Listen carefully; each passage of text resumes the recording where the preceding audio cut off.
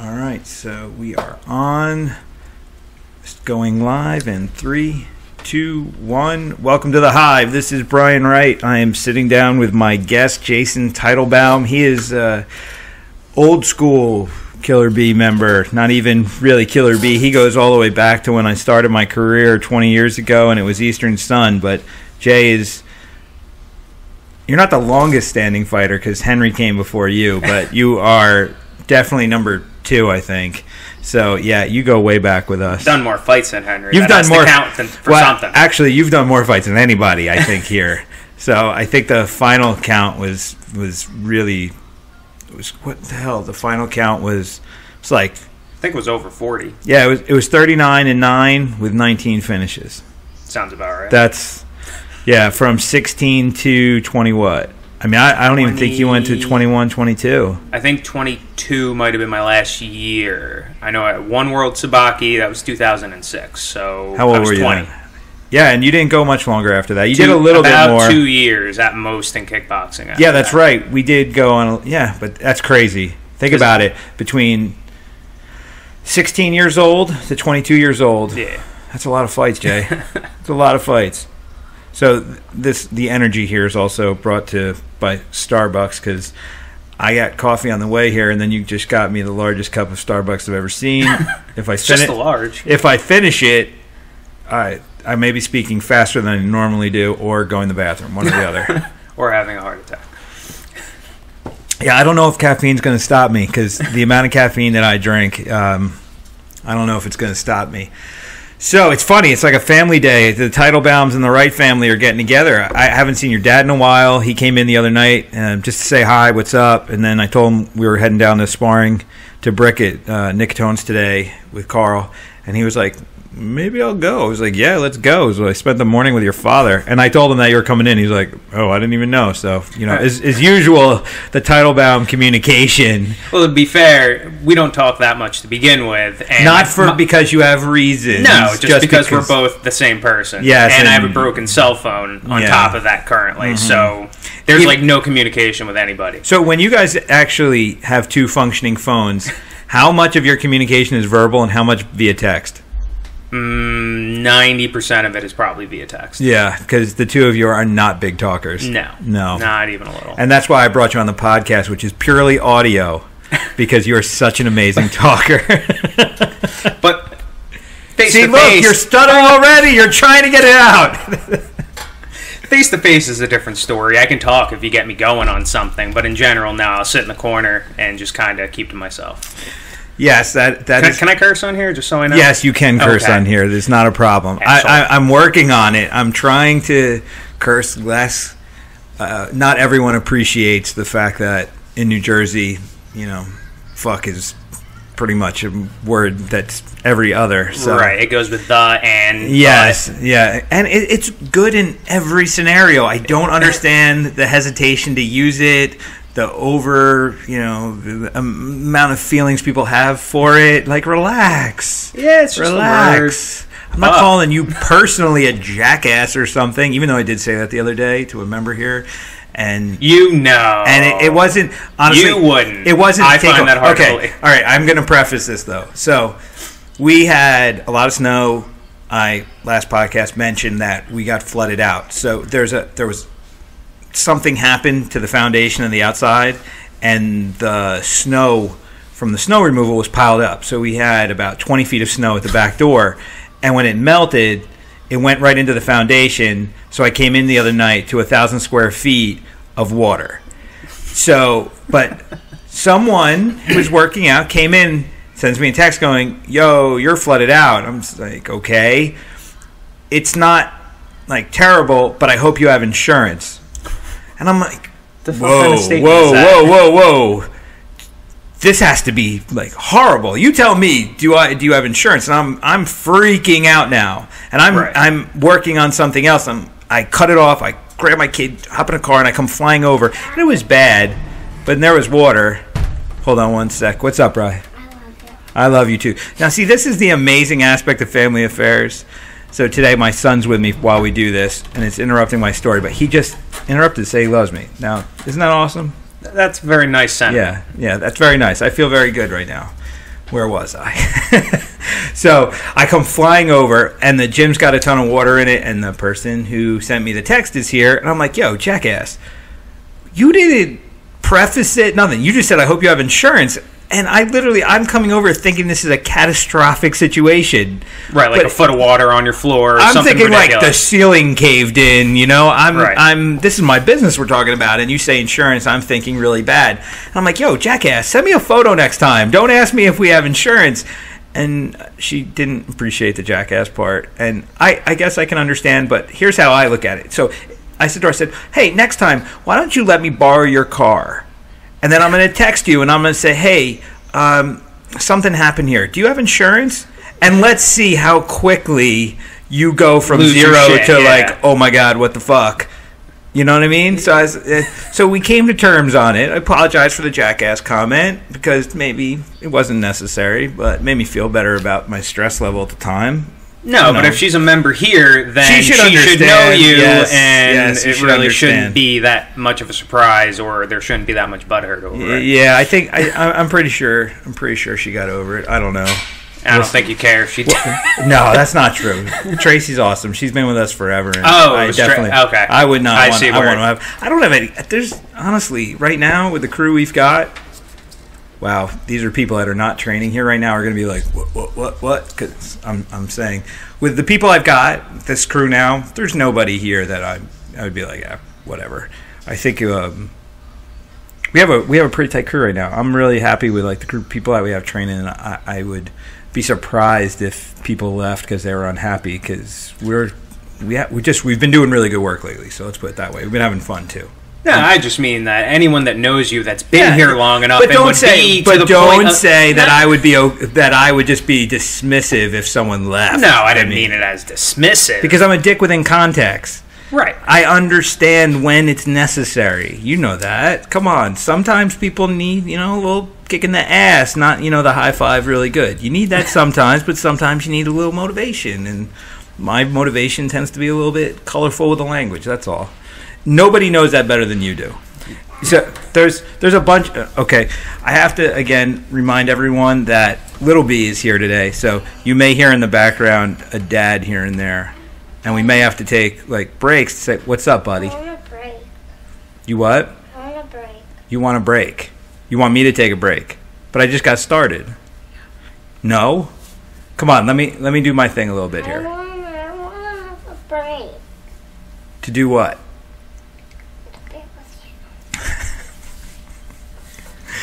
All right, hold on 1 second here. Yeah, so now you're understanding the joys of parenting. I have no problem with being a parent. It's just my podcast is having a problem with me being a parent sometimes. So, yeah. But where I was going, it was interesting. I was talking, I don't know with who. We're at like episode 7. I don't remember everything I've said at this point. So, but we did have a conversation not long ago. The business has changed a lot over the years. When we first started in this 20 years ago, which is, again, 2018, it's 20 years of me doing this. When I started in this, I was young. I was really young. I think you're younger than I am now. How old are you now? 32. Yeah, I was 24. Okay, yeah. I was 24 when I opened my first school. So I was really young, and I didn't know as much as I thought I did. And it took time to really mature into it. I was talking about this. Last guest was Trent. I had this guy, Trent Hinman, who trains here. He's a professional race car driver, which is pretty cool. Okay. Listen to episode 6 if you want to get more information about Trent. It's pretty cool. He also came in, I believe it was episode 3 or 4. So why don't you listen to all 6 episodes, and then you can catch up on everybody. But Trent and I were just talking about training, and I was talking about the evolution of training. And one of the things was, so at 24, I had particular ideas. At 34, I had ideas. And then at 44, I'm starting to understand I really had no idea what the fuck I was doing until I was into my 40s, actually, which is scary. But you were there in the beginning, and you were the original, tip of the spear. People know Carl Roberson now because he's in UFC, whatever. But you were my first Carl, is the way I like to preface it, because you were the first guy that went elite from nowhere. I mean, Carl is a dude from Neptune. There's nothing, there's no magic in his background that's saying, hey, Carl's going to be a professional athlete one day. No, he's just an animal. But just coming from nowhere to be something is a great story for him, and the same thing for you, because when you come from Ocean Township, and Ocean Township is no hotbed of combat sports and never has been. I don't think there's ever been a combat sport athlete to ever come out of Ocean Township besides our facility. Yeah, not outside of the wrestling. I was going to say the wrestling community in Ocean is pretty big. But that community tops out. I don't know anybody that went past the first couple of years. Even the kid, what was the kid who won the states a couple of years ago? Well, I say a couple of years ago. It's probably like 10 years ago now. Are you talking about Soto? Or no, I know the Pembertons were good. Didn't we have a state champ come out of Ocean Township not long ago? When I say not long ago, within the last decade. But I know he went to Rutgers, and I believe he hopped off the team by his sophomore year. Wrestlers have a weird thing. The pressure that they get under high school and they go to college to get some freedom. It's hard sometimes, I understand. Yeah, you'd have to talk to Tom Wright about he knows a lot. Yeah. I think he coaches. The funny part is, he said that is because Rant actually had the same experience. He went to Rutgers, full ride for wrestling. Okay. I think he was done with wrestling by his sophomore year. Okay. It's just like the sophomore curse with a lot of these guys. So, yeah, in terms of combat sports for Ocean, it's not some hotbed. Greg Soto made it to the UFC, which is very commendable. We worked with him for a little bit too. I went to the UFC with him. I was with him for his last fight. But there's something, I don't know what it is. It's weird. In areas, there's some places, I guess we say there are some cities, some inner cities that just have the right structure and programming to take people that are in hard situations and give them the ability to focus. Then you take Ocean Township, I'm going to just say it's a soft town. I mean, this is a really soft town. It's upper middle class, This is upper middle class and upper class kids. There's not a lot of motivation to fight your way out of anything. Or a reason to. Yeah, there's no reason to. So to come to combat sports and excel in it, that's why it's kind of a rarity here. And for you started, I think you were 16 when we started to do work. Yeah, I want to say it was 2001. Terry brought me to you. Yeah, and you had been with him for a while, but you weren't really serious about it. When I was really young, I trained with him from 6 years old till I think about 10, and then he lost his dojo. Then about 2 or 3 years later, my mom ran into him at like the food store or something. And we started training again, and then I think 2 or 3 years after that, he brought me over to you so that we could do something more serious with it. Yeah, and then everything went from there. And the couple points, we fight over what weight you were. You can define your weight wherever you want. But how tall are you now? 5'5". How tall were you then? 5'5". And how much did you weigh when you started? About 240, 235, 240. Yeah, do the math on it. If you keep talking to you about it became 250, you're like 320 by the time we're done talking about it. But you were heavy. I was a fat piece of shit. Well, you were obese. Let's put it for my height and age. Crazy. I was a fat piece of shit. The crazy part is if you go by the government standard of height to weight ratio, you're actually still obese, which is ridiculous. I'm actually obese at my height, which is insane because I'm not. It's just Carl's obese. Carl has like 5% body fat, and they'll be like, "You're obese because your height to weight ratio sucks." And whatever he is. It doesn't make any sense. It doesn't make sense. But you were really big when you started, and you were in no shape, no nothing. But I don't know. That's like the one part of it, and then the other part of it was you picked it up so fast that at 16 you had to start. I think you had one tournament as a junior, and then we had to put you in adult because you were too strong for juniors because you smashed some kid, and then we were like, you can't fight kids anymore. For full contact or semi-contact? Full contact karate. We put you in. You fought. No, from what I remember, you fought in my tournament, and when we held our tournament in Eatontown, you fought, and that's when you met. That's when Joffer. And that sounds about right. That was semi-contact, and you guys were all you were all juniors then, and that was semi. It was full contact, but you had shin guards on, whatever. Yeah. So, but then. After that, you went to the adults because you were too strong. At 16, you put me in the tournament out in Canada and Vancouver. Yep, because you were just too strong. You couldn't fight. You couldn't fight kids, and you killed men out there. Yeah, literally killed men out there. Like I think the trophy came with a shovel so you could bury the bodies. That was bad. So not bad for my first full contact fight. No, but and you put a hole in my ribs a month before it. Don't remember? No, I remember. I actually had videotape of that somewhere. Luckily, we switched over from VHS to digital formats, and that doesn't fly It's probably anymore. floating around somewhere. Though. Somewhere, floating like your rib. Yep. Yeah, so whatever. It happens. Come on. It just happens. I told you. I was young. I was dumb. But the thing was, you came in, you were really out of shape. Your weight wasn't proportionate to your height. And Not even close. But you did the work. The weight came down. And you fought. You started off as heavyweight. And then by the time, I think your last fight was 145. I fought through every weight class from 195 down to... I think it was supposed to be either 145 or 150. I weighed in at 148, and that was the lightest I'd ever been. You're right. That was 147 and then the pound. Yeah, they gave it to me. Wait a minute. Okay. It's a longer story than what I'm going to say, but that was the fight that the weight class was 147, and anyone who knows fight sports knows that you get 1 pound over. And that was when the guy came in, and he was 6 pounds over. And they said, yeah, we have a 6 pound weight allowance. I'm like, so you literally have another weight class. You have another weight class allowance. That would have been 155. So that would have been my normal and he fight showed class. up at that. He remember that was... I don't think you actually told me the specifics No, of that. that was the one. Like I almost got into a fight with the promoter and the coach in the back over that one. That one was insane. So I want to give you a hug. my son wants to give me a hug in the middle of this, so we'll continue doing this. So, but yeah, that was the one, and then that one, to make matters worse, that was the fight that they told us was 5 rounds, told them 3 rounds, and then so after the third round they stopped it. No, that was a different one. That one was up in Brooklyn. That one I think was for possibly a title, and that was one of my last fights. I thought that was your last fight. That was what was your last fight then? That might have been my last fight. That was your last fight. But the 147 one I thought was against Kilikowski. Kilikowski, you fought there, but that's why we went to the next fight at the same. You stayed down there. You didn't go back up for that. Yeah, you were. Okay, you stayed down because you had just fought at 150 in Denver. Okay. So you had fought at 150. For what did I fight in Denver? Kyokushin? No, the World Sabaki was 155. Okay, so you did Sabaki, and then we went to Canada, and then we came back for that kickboxing bout. So they all kind of rolled. Right. Remember? Yeah. They all kind of rolled. That sounds about right. And because it was too many fights in a short period of time, It which I wasn't. want to get, but I'm going to get to that too. So that was crazy. But the point, which we're kind of getting to with the too many fights in one period of time, the issue.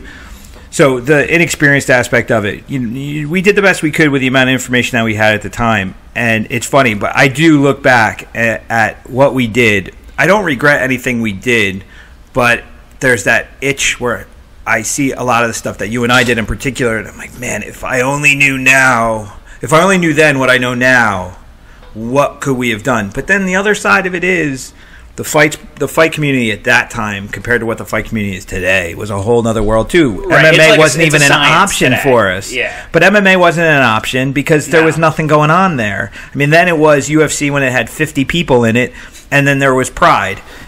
And then there was K1, which we flirted with, but the problem with K1 was it was either you were fighting in 155 or you were fighting at heavyweight. And the problem was for you with your height, even at 155, 55, you're fighting 6 foot tall guys. And in Japan, with them on vitamin S and the crazy weight cutting, and guys taking pints of blood out to make weight and all this kind of stuff. See how nice he is? My son just closed the door for us so that he doesn't interfere with our sound. Good little man.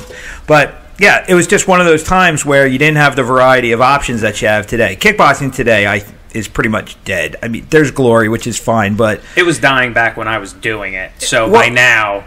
you were either a superstar or a bum. There was no in between. So you either were a K1 superstar or you were fighting in bum shows for no money. Where now, you're either fighting in bum shows for no money or fighting in Glory. It's still the same problem. And even Glory... For career-minded guys with kickboxing, it's tough. Glory doesn't pay great. I mean, there's no way that you're going to be an entry-level kickboxer in an organization like Glory and not have another job. There's no other way around it. Where the UFC is a different story. If you make it into the UFC, if you get enough fights in a year, you can live off that. Right, yeah. And sponsors are good, and if you have the right management, like we hooked up Carl with a great management team with Sucker Punch Entertainment, plug. But they've been great. They make sure that he's taken care of and everything, and the UFC has, a ton of stuff. yeah, we just different time. Didn't have the opportunities that we have now. So, but again, how old, you're 32 now? Yeah. God, it's hard for me to accept that you're 32 because that means that how old I am as well. So it's very tough. Like I always think of you as still as that 16-year-old. This is the old man in me talking right now. So it's crazy. I mean, look at your dad. How old's your dad now? Holy shit. He's like 50 what? Almost 60. Yeah. I think he's turning 58 this year. Yeah, and I'm going to be 44. It's crazy. It's crazy. So time doesn't sit still for anybody. But yeah, there's totally been an evolution in opportunity, evolution in the way we've done stuff, and just an evolution in sport in general.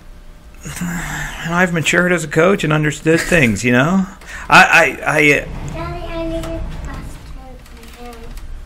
What's up, buddy? I need a question to tell you. All right, my son's got a question. Let's see what this is. This could be the mystery question of the interview. This could be very interesting. What's up, buddy? What's the question?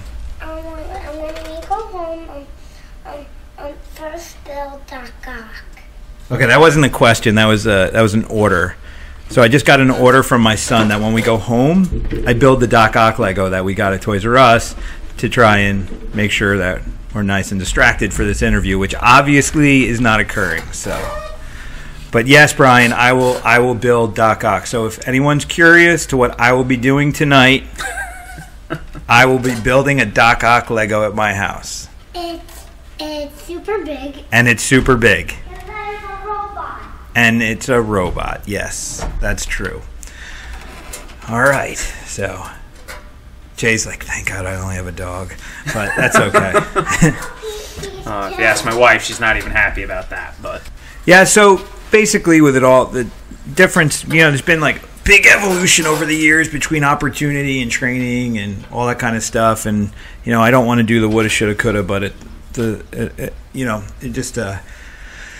you had the opportunities today that we have today, then it could have been a different ride. But whatever, man. It all works out the way it works out, and it did give you the foundation to do some other cool things. And you just got back from the World's Strongest Man, and that's why I wanted to really bring you in, was not just to talk old school, but to kind of find out what you're up to now. Old school's always fun, though. Yeah.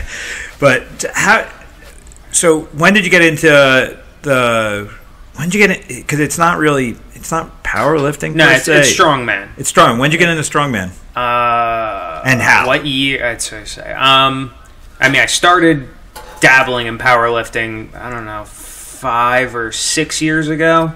It was a couple years after I basically retired from fighting and got fat, and then started messing around with powerlifting, competed a couple of times, and then tweaked the hell out of one of my shoulders. And then after that, we've all seen World's Strongest Man on ESPN back in the day, and I always loved watching that. And then I think basically a guy at a gym that I was going to, he used to compete, and he dragged me up to one of his buddies' place up in North Jersey, just for just for a training session, because I'd never, outside of seeing the guys on TV, I didn't know there's actually weight classes. There's, not there's any money in it. Well, it's way more organized than you anticipated. It's very grassroots, but at the same time, yes, there are organizations. I saw photos from the World's Strongest Man. It looked like a CrossFit competition. It looked organized. Oh, yeah, no, it absolutely was. that one was by the actual, I believe the parent company is IMG, but it was the guys that do the World's Strongest Man on, well, now it's ABC, NBC, I forget who ended up picking them up. But it's the official World's Strongest Man. It's the only organization, contest, whatever, that is allowed to use that. And did they evolve? From watching it in the 90s on TV, it evolved from that into something else, or what? No, it's still the same sport, really. The weights that the guys handle now, it's been a huge evolution in sport. But I never saw weight classes before, too. It was like, who is literally the world's strongest man, period. Those are all I want to say it's the over 231-pound class. And again, back then, in the 90s, and even, it started in the 80s. Generation S. Generation S. Come on, you got to be real about it. 80s and 90s. Those guys were all Actually just started monsters. in 78 or 77, but how many of those guys are dead now? a couple of them. Yeah, hearts explode. John Paul Sigmason is, I probably pronounce his name terribly, but he died, I think, in 93, way too young. So it was definitely something. But yeah, a handful of them definitely have. But the weights that they used then are weights that like the 200-pound and the 231-pound men's class use today. Like it's just ridiculous. Now, is that because training methods are better? I mean, is drug testing a big part of this? No. Really? I think they say for like the official World's Strongest Man there are drug tests. Did you get drug tested? No. Nope. Did you see anyone get drug tested? No. There really is no drug testing, as far as I know, to be perfectly honest. I don't want to screw you with your community, but how many people in your community do you think are using? Not as many as you might assume. Why? It's just one of those things. You're assuming you know what I would assume. I'm going to assume that you're going to assume it's a high I would number. think 80% of your elite... Well, okay, let's put it this way. Your top 3 finishers, I would say 80% of them are going to be on something. For the bigger classes? For the bigger guys. I'd say probably. I honestly don't know. I know you don't know, but I mean, guess. I mean, you could look at a guy and you can tell in a lot of ways what's going on. Yeah. There's a fair amount of usage. Again, not knowing, you're probably looking at... Well, is there prize money in this? But that's what I was going to allude to. Is there's no...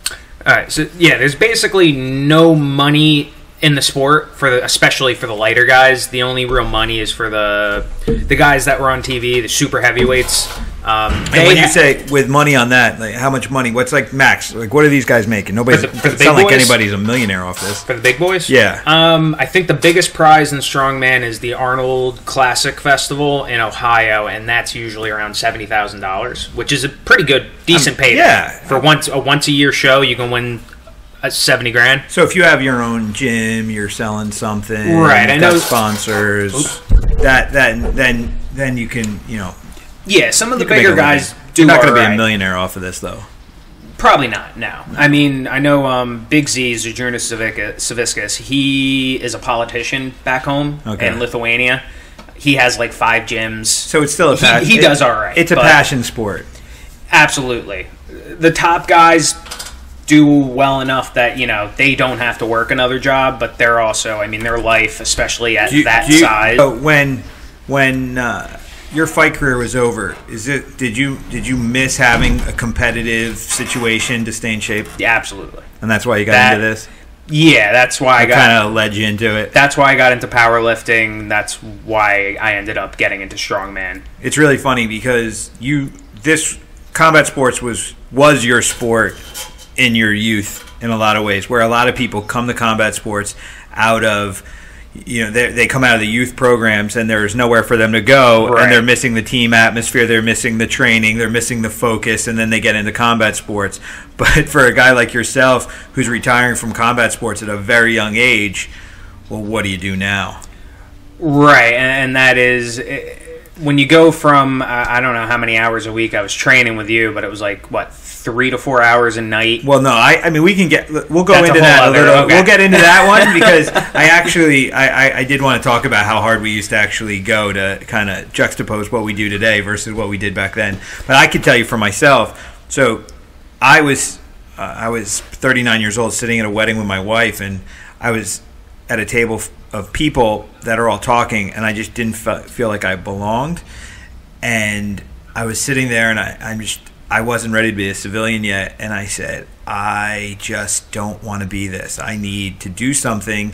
And that's when I texted Justin from Friday Night Fights while I was sitting at the table and decided to do that last fight I did, because I literally sat there too going, I'm struggling with, why train? Because when you're an athlete, right. When you're a fighter, you train because you have a goal, you have a fight. So that's why you train. But when you don't have a fight, what's the point of training? Yeah, that's always been the problem. And it's funny because I've yelled at people my entire life, oh, are you a martial artist or a fighter? Because if you're a fighter, you only train when you have a fight. But if you're a martial artist, you train every day because you enjoy the martial arts, whatever. It's about the path. And then I realized I was completely full of shit because when I didn't have a fight to train for, I really had no motivation to train. And if I didn't have a guy to spar with or a reason to spar, so when I stopped sparring for a while, I'm like, well, I don't need cardio because no one's trying to hurt me and whatever. And I enjoy teaching the martial arts, and I do enjoy doing them. But it was very difficult to get up on a daily basis and say, okay, let's lift, let's run, let's hit the bag, let's do this. No focus. Because, without having a goal, the purpose of it kind of got weird. So from teaching, I always had a purpose because I always have somebody with something coming up. Right. But without me having something coming up, well, why do I train? I didn't understand why you had so many fat coaches. And then I'm like, oh, I get it. But then I kind of needed that one more time to have that goal so I could really see how far I could push myself because I knew I wouldn't have pushed myself as hard as I did if I didn't have something like that coming up. So, I mean, I completely get it. And that's the maturation process of this whole thing for myself too, because there's a lot of things that I would speak of that I hadn't gone through yet because I was too young. But now sitting here at 44 and personally going through the full cycle of a fight career, going through being a fighter and a coach to just being a coach, to then realizing that I wasn't done being a fighter, burying my career on purpose, like best thing I ever did for myself, going out and doing that fight. Like literally, like that was, I was talking about it with Trent the other day. When I first fought in the World Sabaki Challenge, it was the hardest physical thing I ever did. And then when I had my last fight at 40, that was the hardest physical thing I ever did. And the difference between the first time and the last time scared the crap out of me. The last time, it was like a warm blanket. That pain was just like, oh, okay. I remember you. I remember you. And I still have it there, but I was able to walk away from it. The first time scared the crap out of me, but I knew I had a career. This time, it was the one-shot deal, got it done, whatever, and I was able to move forward. And then I've actually been coming to terms with the motivation to train for myself and the different things I knew. So definitely going from being a fighter to more of a civilian mentality is a massive transition that takes a lot of time. It takes time and it takes introspection. Like you really do have to understand yourself more because you don't really have to understand yourself when you have someone to go fight. You just know you have a fight, so you just do it. You don't have to think that much. You just train and you get ready and you go and you just focus on the guy. But when you don't have a guy, you got to focus on yourself, and it's totally different. So the struggle changes. Yeah, I can imagine that. I can see that. So instead of having an opponent, you have a competition. You've got things to do, right? And you're young enough too that you can do this for a long time. Absolutely, if I'm smart about it, at least. And reasonably smart about it. And you've never had aspirations to be a coach. So for me, I've never stepped out of the sport because coaching was really my primary focus from the beginning.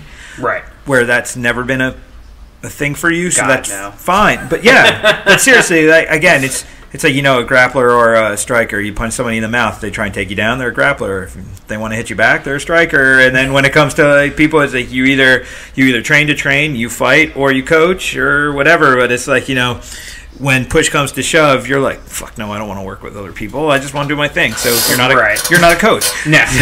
You're a practitioner of what you do. And that's why I think the strongman stuff works good for you, because you've got your goal and you can really throw yourself into it and you're good at that. The one thing, it was funny, I was even talking with your father about it. The difference between Carl and you, for me, was that we used to make the joke, you were my personal PlayStation. Because I used to sit in the corner, right. I'd call it out, you did it, and we won. Like, we literally, like, it was like, I just, that was our relationship. You did what I told you to do, and you hurt people, and it was good. Right, I had the uncanny ability to have a completely empty head. And I could fill it with whatever I wanted to. You just fill it with commands. And with Carl thinks about fighting the way I do, so I don't have to give him instructions as much as reminders. It's different. So I don't say, do this. I'm like, remember this is what we do? Very different. Okay. So if I'm not there, 80% of what he does is still going to be what I was going to tell him to do. Mm-hmm. With you, if I wasn't there, in a lot of ways you didn't know what to do. Kind of, sort of, yeah, I can see that. You became a bludgeon at the end. You were just a physical machine. But at the same time, the nuance side of it Well, you right, you relied on me for the guidance for the nuance side of it. Absolutely. Like you wouldn't pick up on certain things. No, I've always been a bludgeon. That's you're just a blunt instrument. Yeah, it's on the crowbar, not the katana. Mm-hmm. And that's fine. We figured out how to make it be successful, so that's fine. And Carl and I have figured it out too. I say all the time, everybody's different. I was even saying it today. I was at sparring. We had a couple guys that have been playing with the ideas that I use, and I was like, okay, I can train all four of you to do the principles that are what I do, but you're all going to implement them different. Where before, I didn't understand that to the same degree. I felt everybody should be doing the same kind of thing. Yeah. You know what I mean? I know exactly what you mean. So, appreciation of the individual was not really there. No. But that's my own fucked up upbringing, too, through karate, too. Because they Right, brainwash you into the mentality. fucking cookie cutter thing. Yeah. So, allowing you to be yourself is not really part of that world that we came up in. Nah, it's super old school mentality. What's the Japanese proverb about the nail, the row of nails, and the one the nail that rises above the board? The instructor's job is to come and hammer it back down. And I think the American understanding of that is different than what it was intended also. Because I do understand the idea of nailing the nail back down, and I think it's more of a empathy and humility thing as much as a freedom issue. I don't think freedom's the issue. I think it's when you have... the problem for me is not that they're going off the reservation and going against what I'm saying or going against what I'm trying to do technically, as much as they're losing the focus of why we do what we do. You got to ground them back down. Because for us, the idea is that we are all working... We're working as a group towards individual goals, where before, I think it was we were working as a group towards my goal. You can understand that better than anybody. You get that. Because you were in that. Yep. I don't have a problem admitting it. I get it. I know what it was. I'm not going to sit here and lie and act like it was like utopia. There was some fucked up things going on because of a complete misunderstanding of how to create effective human beings. Simple as that. But I was raised a particular way, and I didn't know. And I've come across things over time that have made me understand things a little bit differently, and evolved to understand it. So, yeah, I mean, you're sitting here laughing because you know how dead on that is. No, you're absolutely right. It was my gym, my way, my house, my style. You represent me. It was me, me. Or piss off. Yeah. Yeah, you want to wear my black belt. You want to rep my gym. I see it now, and I'm like, God damn, I can't. I don't know how anybody can survive under those kind of rules. I see a lot of people that do. They survive, but I wouldn't want to anymore. I don't want that. I honestly don't want that. I've evolved way past that point. No, but I think it did deliver a certain level of, and part of it could have just been the way we were doing things, but it delivered a certain kind of hardness and mentality that can really go a long way in everything else. Well, part of that, though, too, is at 34, still being active, I could smash anybody that came in. Yes. And I smashed all of you. Yep. But I'm not saying that like I was better than you. No, I physically could keep up with you guys, and I physically pushed you guys, and I would consistently say, I can do it. Why can't you? Over and over. And if I had to be the hammer, I was. Where now, it's different. I'm not saying I can't. I really don't want to be the hammer. It's physically harder to be the hammer, but I'm getting older. I get it, and I mean, I'm married, I got a kid, I've got other things going on, I don't live in the gym, and I'm not, kicking the hard heavy bag every day and whatever, but it's different. And where before, too, the self-sufficient concept wasn't really there, where I think now I would rather create people that can stand on their own and represent the group than have to all of us constantly stand together to represent, if you know what I mean by that. If we're together, great. But if we're not, you're strong enough on your own. Right. That's the thing. Like, that we're there because you're so strong now, you can do this on your own. When you're doing a lift, there's no one helping you. No. And I don't want you to have any doubt in your mind at all that you can't do it.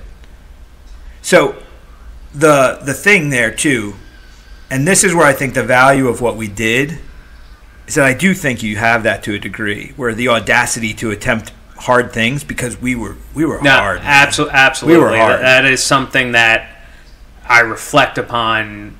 If I'm really pushing to do something that I probably shouldn't even be trying to do, that's stupid, I will reflect on some of the accomplishments that I've done under you, and just our way.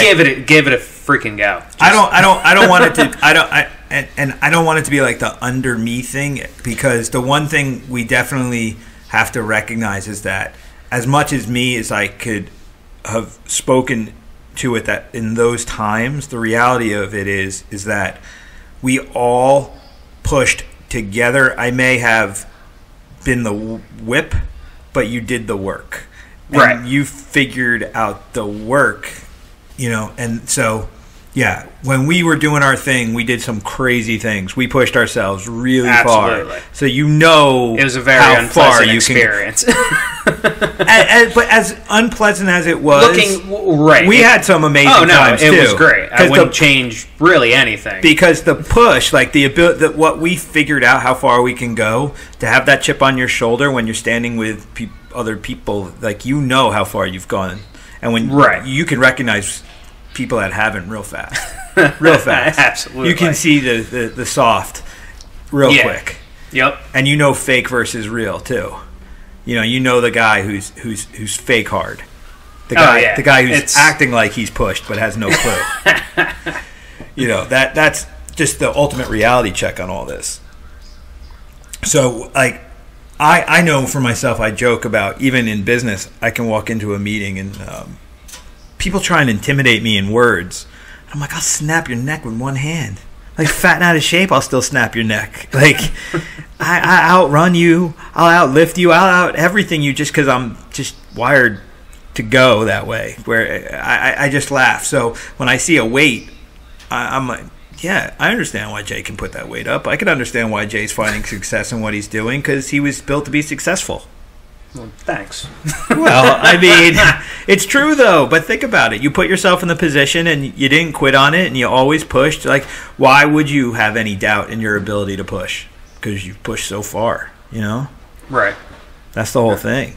And one of the lessons I got out of our career together was the appreciation of ultimately getting the victory that we wanted, but realizing when we got it that there were other parts that were actually, I don't know what's the word I'm looking for, but there was more depth to them. When you went to your first World Sabaki in particular, that was wrong. It didn't work. That didn't go right. No. That really didn't go right in any not. way. The training was tough. The fight was terrible. It was just the a matchup bad. was awful. I think I was a weight class heavier than I should have fought been. at 180 instead of 155. Yeah, I should not have. But then you came back the next year. Yeah. And you basically took third against a Japanese guy. But that was probably I think that was the best you in knockdown I ever saw. Even better than as a technical fight, all around being challenged, because you had a couple fights. It wasn't just one fight.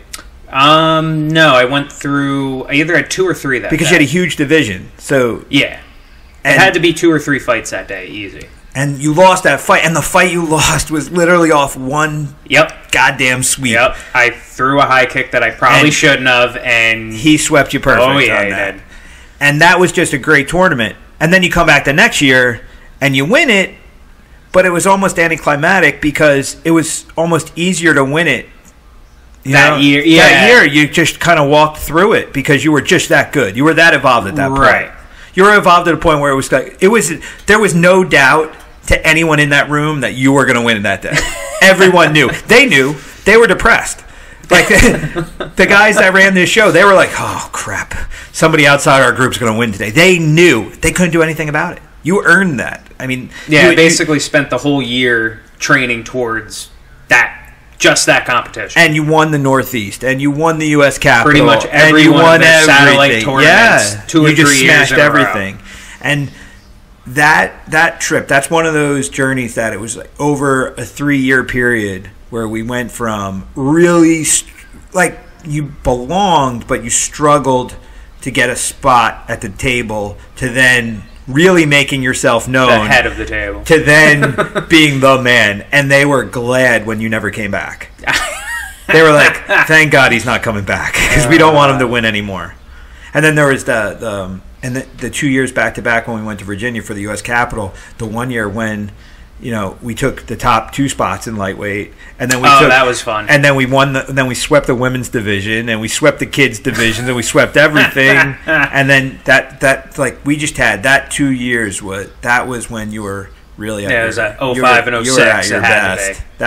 That was when you were really on point. Everything was working really well. Yeah. And that's when the hard style kind of paid off, and yeah, that was just a good spot. And it's funny because then that rolled into an evolution even in the gym with the MMA team. Like the fuel that we got off that, like just even me as a coach, like that was the energy I needed to like go into the next round of coaching, where then that's when the MMA team was huge too. That's when we had 10 guys a month fighting at one point, when it was crazy. That was just nuts. That was just a crazy time. We just had so many people fighting, which then rolled over into when we moved into Asbury. Then I had that whole fight team then, where I had Sullivan and Haskins and Church and all these guys. That was just... But it all started with Knockdown. That's where we really cut our teeth as a competitive team, and that's why I look at you as like a plank owner of the gym. I mean, you really own the first round of the school, and the beauty of it is that you did it in a way that no one can challenge, because it was so hard, because we trained so hard. Nobody can tell me that they've had it harder. No one can come here and say, well, I mean, they can tell you whatever they want, but yeah, you can tell me, but nobody's gonna believe you, and Jay's gonna laugh in your face. Like your dad this morning, your dad's like, these guys are all soft. I'm like, no. I was like, shh. Those six guys are in the UFC. Please do not say that around them. It's like, they're soft. They don't know what a low kick is. I punch a hole in them. Especially with my old man, and I'll say it even for myself. That is something that it always comes back to, and that I think MMA in general is kind of lacking, is when we cut our teeth in full contact. Even when you started getting into MMA and kickboxing, you still had the guys doing their prelim fights in Knockdown. Yeah. There was a certain level that they had to be proficient in Knockdown, because they just made them that much harder. And for people that are listening that don't understand what Knockdown Karate is, it's not karate as you know it. Karate, or I don't know, maybe you do know it. I could be assuming the worst here. You could be a crazy old man. Yeah. But the thing is about Knockdown Karate is that there's no pads. You wear a cup and a mouthpiece, and the rule structure is such that you can kick and knee the head, but you can't punch the head, but you can punch the body. So it's kicks to the legs, body, and head, punches to the body. But it's bare knuckle. And the only way to score points is to knock somebody down. And meaning knock them down, not push them. But you have to fit. You have to hurt them. It's like boxing and a knockdown. So if you hurt a guy and he stops, they do a count. And it's a 5-second count. If you don't get up in 5 seconds, you lose. If you get up in 5 seconds, it's a half point. It's only a full point to win. So if you drop a guy twice, you win. If you drop a guy and he can't get up in 5 seconds, you win. So knockdown is pretty brutal, because without the face contact with the hands, guys are standing toe-to-toe and bare knuckle, pretty much smashing the body, and you have to worry about knees and bare shins coming at your head. So, yes, knockdown is pretty tough. I would definitely agree. Out of all the combat sports, I think endurance-wise, I think physical endurance, the ability to take pain and give punishment, take punishment, whatever, I don't know too many combat sports that are as hard as knockdown. I think knockdown, it has to be the biggest mental fortitude sport would be knockdown as a combat sport. I think. Lungs. You have to have lungs. If you don't have gas, you're dead. Yeah, you're dead. There's no and two, like kickboxing with the gloves on. Once you add head contact, you have to watch your pace, because if you stand and swing toe to toe, somebody's getting knocked out. So you have to pace it different. So the cardio is not the same. And then when you have still sucks, but and going back to the MMA, when I know coming from knockdown, and even coming from kickboxing, guys will look at MMA and they'll be like, they're a little bit soft. But you got to remember, so you go from knockdown, then you go to kickboxing. So you're adding some different techniques, which doesn't slow it down, but it changes the game. But now you go to MMA and you add a whole nother layer of technique. It changes the game that much more. So where knockdown, you have no choice but to stand toe-to-toe and blast away. Then in kickboxing, you want to blast away, but you have to be a little bit more surgical because your head's exposed to punches. But then in MMA, now you got to worry about the takedown. Now you got to worry about submissions. You got to worry about ground and pound. You've got to worry about all these different things. Going from 2 dimensions to 3 dimensions, and then to 4 dimensions, basically. Yeah. Fuck that. So it's I hated MMA. Yeah, I mean, because you just want to get to business, and you don't have to worry about somebody screwing up your business by trying to take you down. Exactly. So it's. I just want to go and someone's annoying. Why do you have to wait?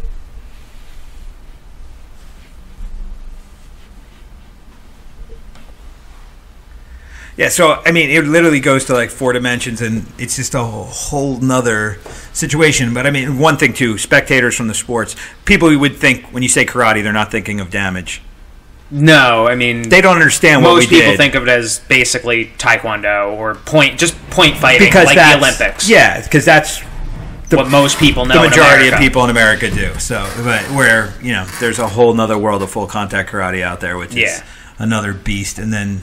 even with kickboxing, people know Muay Thai they talk about it being so deadly with the knees and elbows, but the majority of Muay Thai that we've come across is just a lot of, there's a lot of wrestle fucking going on. There's a tremendous amount of wrestle fucking going on in Northeast Muay Thai. Yeah, no, absolutely. I've never heard it termed that way, but but then it makes sense. And then you go to Glory and K1 rules, and the Muay Thai guys go, but they don't elbow and clinch. Okay, take the elbow and clinch out of it. You're only allowed to manipulate the body by hitting it. Now let's talk about hard. Let's talk about contact. Let's talk about endurance. Carl will even tell you a 5-minute round in the UFC is easier than a 3-minute round in Glory because it's just go, go, go, go, go. There's no stall. It's just hit and hit and hit. Yeah, it sounds like it's but it's different. So, the perception of it all. People look at, again, a lot of Thai guys will be like, Glory's not as hard as Thai. Bullshit. It's hard. It's really hard. It's hard different, but it's hard. Absolutely. And then... then you get, people are thinking MMA is the hardest thing of all, whatever. MMA is the most diverse. It is the most technically challenged. But in terms of pace, I don't think it's as hard. I don't think the pace is as hard. I mean... But whatever. That's just me. As I say, just being a spectator, I find MMA to be the most boring. Yeah, of how slowed down it is. I don't know. And I'm not a huge fan of grappling, so that could be part of it. I just don't see... But if you do watch MMA now... 90% of the fights are on their feet because the evolution of the sport has changed. Everyone got tired of watching. Well, no, it's not that. No, it's guys got good at striking. Guys are good. Right. It was originally a lot of wrestlers that went into Brazilian MMA. Jiu-Jitsu is what this comes out of. I mean, the Brazilians started it. The Brazilians are the ones that really made it what it is in popularity. And you had strikers coming into the game that couldn't wrestle, and you had wrestlers coming in that couldn't strike. But then you get some really good strikers, and then the thought process changes, and people are like, this striking thing can't just easily be defeated. So you give a striker with a good sprawl, things start to change, whatever.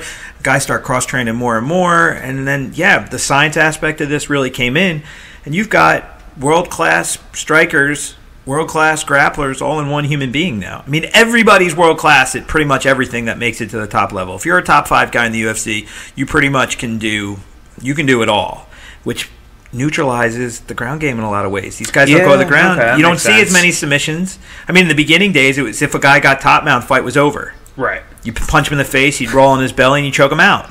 That doesn't happen anymore because guys know how to escape when a guy's on top. Guys know how to escape when a guy's on your back. So you don't see as many arm bars and chokes, and you don't see as many finishes as you used to because everybody's really good. You see a lot more guys getting knocked out because everybody's getting dangerous. I mean, think about it. Karate, I think, screws up a lot of stuff too because in martial arts terms, they talk about you need a lifetime to get good at something. And MMA, in a lot of ways, has proven that with the right coaching, you can get decent at things rather quick. Right. Like A couple of years to be decent. To be decent. Yeah. I mean, if all you do is focus on the effective aspects of different sports, and you don't, okay, you're not going to be a black belt in jiu-jitsu overnight. You're not going to be a world-class boxer overnight. You're not going to be a world-class kickboxer overnight. But you can throw a punch well. You can throw a kick well. You can sprawl well. You can defend jiu-jitsu well in a short amount of time. No, I'd absolutely agree. And if you're a great athlete on top of it. And that's, yeah, exactly. That's a whole other aspect to throw into it is just genetic gift. And if you look at strength and conditioning is absolutely a science today. That's what I was going to say. It's a whole other level than when we were doing it. Oh, my God. I mean, we just went. Yeah, no, I mean, it wasn't even until near the end of my competing with you that we even touched weights, really. Yeah, it's like we started thinking about it. Yeah. We just like we've set it up on the other side of the room and looked at it, you know. Well, but even when we did it, though, it was do as many as you can. It was a lot of volume and not a lot of focus on anything else. And that comes down to coming from the knockdown background where endurance is just so important. And the focus that we put on being mentally prepared to take the damage. So everything we did was how hard can you go? How far can you go? How much can you push? Right. You know. No, I mean, it all just fit into the same mentality. It fit into the same box. And so now guys are training way less than we used to train and are in way better shape and much more effective. Because we learned over time recuperation is just as important. I mean, we didn't know the word recuperation. Well, we did to a degree, but again, when you grow up in a generation that's following a pattern of people that all they did was talk about push. You know, it was coming from being inspired by a lot of the stuff we were inspired by. I mean, you watch all those Kyokushin videos from the 80s, and you just see these guys like going. I mean, it was 100-man fights and stuff like that, or it's what we're looking at for inspiration. The sad part is a lot of these guys are dead now. Really? Yeah, because they're part of Generation S too, man. Yeah, that is a good point. You know? I mean, William Oliver, and I'm not disparaging this man in any way, but that was the dude. William Oliver was a guy who was one of the original Americans that did Kyokushin. He was very successful at it. The first world tournament back in 70-something, I think he took second or third or some shit like that. And he was a little dude. He was like 145 pounds. He was my size and lighter than me, yeah. Yeah, and he just, but that Kyokushin way, they trained hard, they partied hard, they were just hard. They ate a lot, they ran far. Like every single thing they did was an extreme, and they're dead. A lot of them are dead. They had heart attacks. Or, you know, weird stuff happened to him. I mean, hey, Andy Hoog was an amazing fighter, but again, if anybody who knew him or of him knew that he was an extreme human being, he did everything to an extreme, and there's no way you're going to tell me that vitamin S was not a big part of him dying too. He died of leukemia in like early 30s. He went from 185 to 227 pounds in a couple of years with like 3% body fat. That's not natural. No, you can't do not that. Even a little. And I commend these people for the commitments that they made within the opportunities they had at the time. I'm never going to sit there and say, oh, he's crazy, he shouldn't have done it. At the time, there was no other way.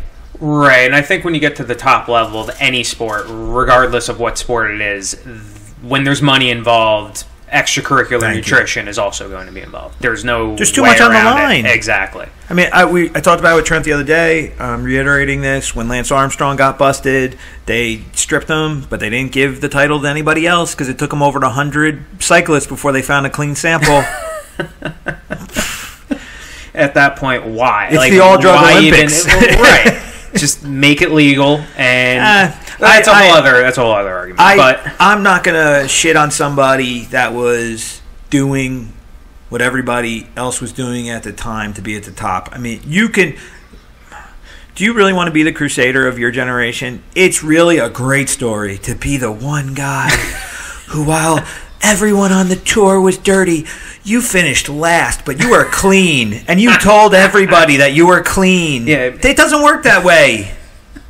You're not going to be famous for being a bum. You're going to be famous for being number one. You're better off fighting it from the inside, and I'm not saying to anyone, if you're in a sport that's doing a lot of drugs, go do drugs with them. But It's the reality of put the it situation. within context. In 2018, when we're having discussions about the long-term effects of these drugs at a much higher level, we're talking about CTE and things that we didn't even know existed when we started. Yo, no shit. I just went to iPlay America and Freehold with my son. We went on 2 little roller coasters. I still have a headache. I know I fucked myself up taking shots that I shouldn't have taken when I was younger. I don't know if you have effects from getting I have the memory of a puppy dog. But you always did.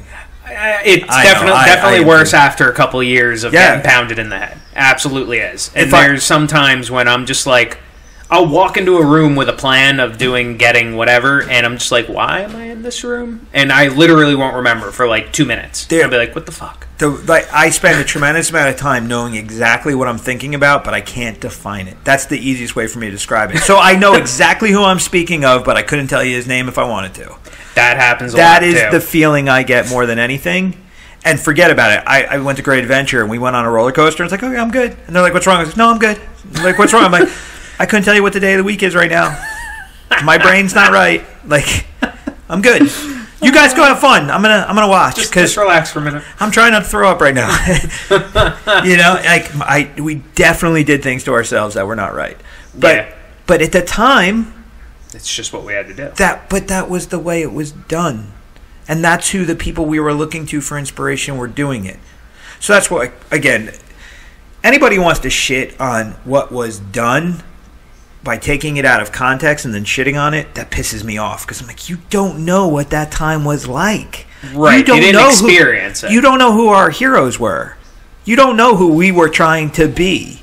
We didn't know what they were doing wasn't going to be good for us. Yeah, that's a whole other aspect of looking at it, too. Yeah. Is not actually knowing, again, I was a lot younger back then. You were just listening to me. Right, and that wasn't even really an aspect of it at all. I could look at Andy Hook and be like, man, yeah, I want to be like that motherfucker. Yes, and not even think about the fact that, who knows what kind of cycle he was running, what kind of gear he was on. Yeah. That wasn't even something that crossed my mind. I just thought that we could didn't talk about it back possible. then. Right. Because we didn't. You might have talked about it with my dad, but you definitely didn't talk about it with me. But we didn't pull the curtain back as a society on the people that were doing this. We just expected that of our athletes at the time. I mean, Barry Bonds, there was whispers about it later. I was going to say, it was all kind of ignored and just accepted. It was silent until the baseball steroid nonsense. Mark McGwire was on special vitamins, right. Lyle Alzado tried to say, I'm dying because of it, and everyone was like, we don't want to accept that yet. We like you guys really big and fast and strong and smashing each other. But if you, it's... I absolutely, when people, because a lot of people tell me, you guys were crazy. I'm like, no, we weren't. We were trying to be what we had for inspiration at the time. So if you wanted to be Arnold Schwarzenegger back in the day, Hulk Hogan's the perfect example. He used to sit there and be like, say your prayers, take your vitamins, work out every day, you'll be just like me. And it's like, no, it's impossible to be like you. I used to take Muscle Mass 3000 thinking I could be as big as Lyle Alzado. All I got was fat. Like, Lyle Alzado was on testosterone and growth hormone and all that shit. Right. There was definitely a curtain that was drawn in front of everyone, and we just accepted it. It was just totally how different. It was. Yeah. And, I mean, now I look back and I'm like, well, I would like my knee back. I would like my brain back. I wish my teeth would touch. But then at the same time, we wouldn't be where we are today if we did it. And that's the throwback for a lot of it, is that, for me, man, look, not to get all like weird, but the coolest moment for me was to see you get married. That was the biggest victory of your career to me, because and Jenya, when he made it into the military and did well, huge victory. Stein not dying. The fact that he's still alive and able to function as a human being, that's a victory for us. Stein, we love you, but just take it with a grain of salt. But those are those things that make the push factor that we did make sense. Because ultimately, that's why we had that inspiration there, because we spoke a little deeply about it. It wasn't just winning; it was forging a strength that goes beyond just being able to fight, but able to ultimately be able to live the way we want to. And that's like, I even laugh. I see you have World's Strongest Nerd as your thing. Yeah, I changed that by Instagram handle. And I think that's awesome because you really do embrace who you are. You don't give a shit that you like anime and you go to Comic-Con and you know what I mean? Like you wore a leather hang out and play video games with my wife. Yeah, and you wore a leather top hat when you got married. Yes, like, I did. You could, and to other people's weddings. I didn't know that, but now I do. But yeah, there's a strength in individual and strength of character, and if the generation that you came through here, I don't ever doubt the strength of individual of all of you, because you guys went through something and we did it all together in a way that I think there's a great value for all of us. Because even today, as the coach I am today, it's fueled by that first round. That I lost it for a while because I don't know. I'll ask you about this, but I think there was a point. I think everyone gets it, where you go through what we went through, and the separation's not always the best either. I mean, we didn't leave on bad terms, but we didn't leave on good terms either for a while, and then you kind of find yourself outside of here, and then it all starts to make more sense, and then we're all cool again.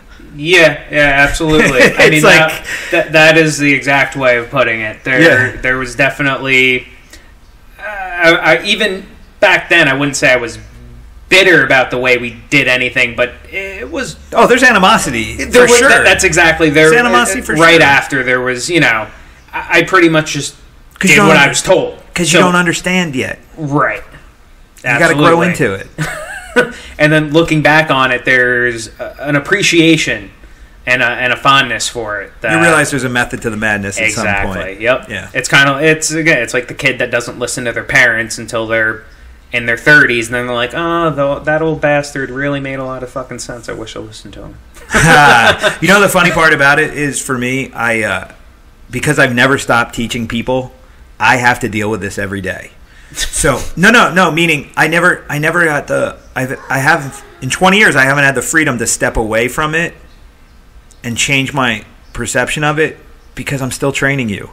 Not you, but I'm training you every day, you know what I mean? Yeah. I'm training a 20-something-year-old, if not aspiring younger, something every day. Right. So I'm constantly in it, and I'm constantly having to refine it so that I can create a better relationship with it, so that weird transition is smoother and smoother and smoother. And the understanding of it has more value earlier. And that's been my match British process. I have, you remember Randy? Randy Manier? Not offhand. Should I? Shaved head. He's like my age. I'd probably know him if I saw him. If you saw him, you would know him. Randy and I had a bit of a spat, because he just had a need that he wanted to go do something. Well, he was almost 40 and he wanted me to let him fight, and I was kind of like, dude, do you understand, like, taking a fight? Do you understand the severity of what you're asking to do? And he had a back problem and different shit and whatever, and I was kind of not on board with it, but he really wanted it, and it kind of led to us kind of drifting apart. And he started teaching a program without asking. He didn't ask me. Okay. He didn't tell me he was going to. I shouldn't say that. It's not that he didn't ask. That's part of it, of the old mentality. But he didn't tell me that he was going to do something. He just popped up at a school not far from us, and he started teaching a striking program. And I called him up, and I was like, what the fuck, dude? Fuck. Like, are you with me or not? And he was like, well, I guess I'm not. And I was like, well, but I was like, kind of like, who do you think you are?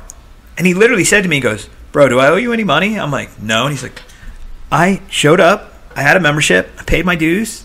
You taught me. I can go do whatever I want. It's a free country, man. Like, who do you think you are? Yeah. But from the old mentality that we came with, it was beyond that. You don't do that. You don't do that. And I even said to him, I was like, bro, you're lucky it's not like 10 years ago and I don't have more free time, because I'd probably find you and whoop your ass right now.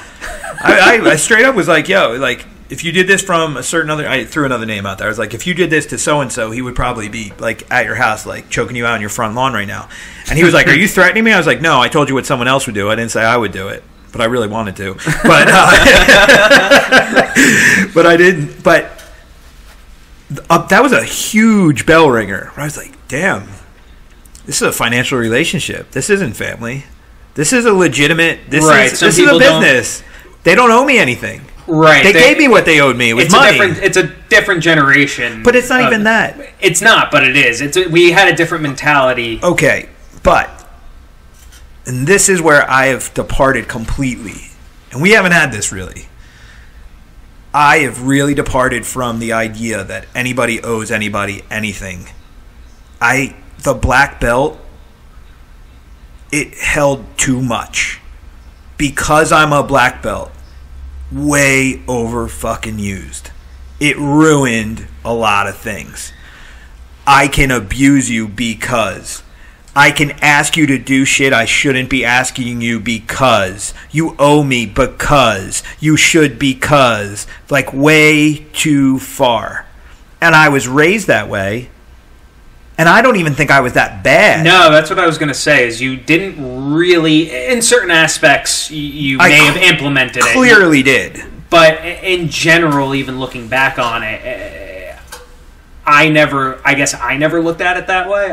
I did it. I never did anything on my own before speaking to you, generally out of just respect, not because respect as a human to another human, not even necessarily a senpai kohai thing or an instructor to a student thing. Just but we did feel comfortable as black belts in the organization to use violence to make a point. Oh, absolutely. You know what I mean? Like there was no problem whooping somebody down for being out of place. No. And being out of place in this weird culture that was based on respecting of this fucking belt around my waist. You seriously admit, like we all, the shit that we went through to get that belt. And the shit I went through to get mine, which then I handed the shit down to you, and then you handed it down. Downhill. But the thing for me on that one, when the bell goes off, where I'm like, fuck, this guy doesn't owe me anything. He paid, he got.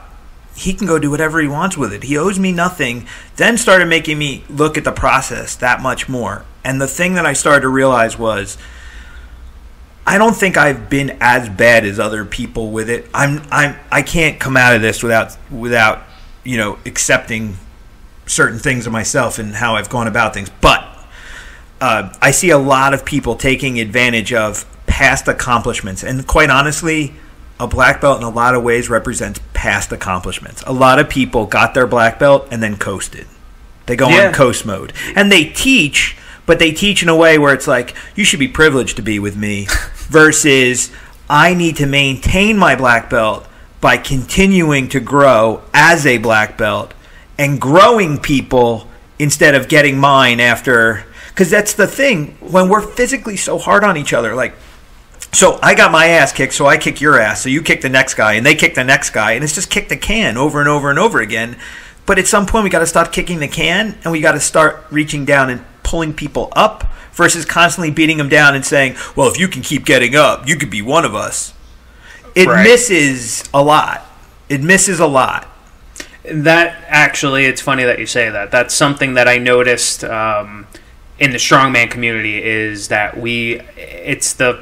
granted, the only other community I've really been a part of is either our gym or, the fight community in general. And I'd say we were kind of assholes back then. You think? A little bit. I own that shit. I'm good. You can say whatever you want about it. I know exactly who I was, man. In general, there was not the friendly. I mean, in our gym, we were all friendly to each other, but within the community, we're fucking Vikings, dude. That's exactly what I was going to say. Fucking Vikings. Whereas in the strongman community, I mean, even with the competitors in my own weight class, we're, the day of the competition, we're competing. I'm not going to say, we're going. But in general, there are people that, like, I've never, cheered for a competitor the way, like, the strongman community cheers for each other, even within the same weight class also, on the same day. You're also not braining each other with your weights either.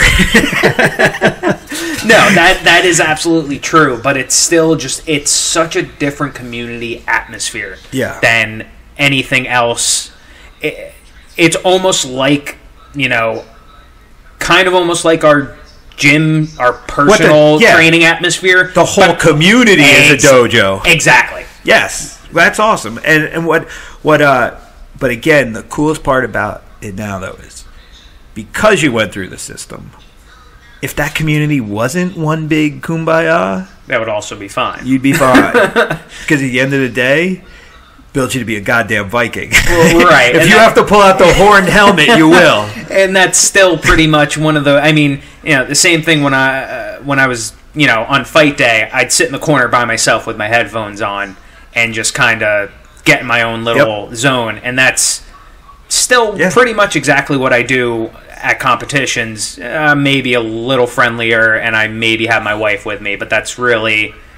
It's pretty much the same. Yeah, but it's still a big fuck you to that weight that you got to lift. Well, that's exactly. Fuck you to the guy that wants to try and lift more than you. Absolutely. But that's why you're a competitor. Yeah. Because, all competitors have that. All competitors do. All good competitors. All good competitors have that. Because that's the fire. That's the fire in the belly. That's the, I want to win. Carl's got it. Carl wants to kill everybody. Carl wants to kill everybody, but he doesn't want to kill you. He does when the bell rings, and when it's over, high five, hug, whatever. We're good. It's not. That's the thing. I think we've become much more of a sport now. It's a lifestyle, but the mentality is definitely. Look, I don't know. Like the community is still as fractured, and we still are the pirate ship coming in. When we show up at another gym. They're all associated with big something or others, and we're still one school kicking the shit out of big guys. It's still what we do. And no offense to anybody, we have a lot of love for the people that help us out, and we have a lot of people that see value in working with us, and we really do appreciate that. We play as well with others as we possibly can. So, which has not always been terribly well. Well, no. You know what it is? Here's my rule, and it's my biggest complaint in everything. It's not just martial arts or whatever. It's in life. It's the motherfuckers that have an inflated opinion about themselves to the point where they feel that they can treat you worse than they expect you to treat them. Okay. I don't respect that. Absolutely ever. Not. So when someone tells me that they're not comfortable with me doing something, well, the litmus test for me is like, okay, if you don't want me to work with this guy or you don't want me to talk to that guy, don't you fucking do it.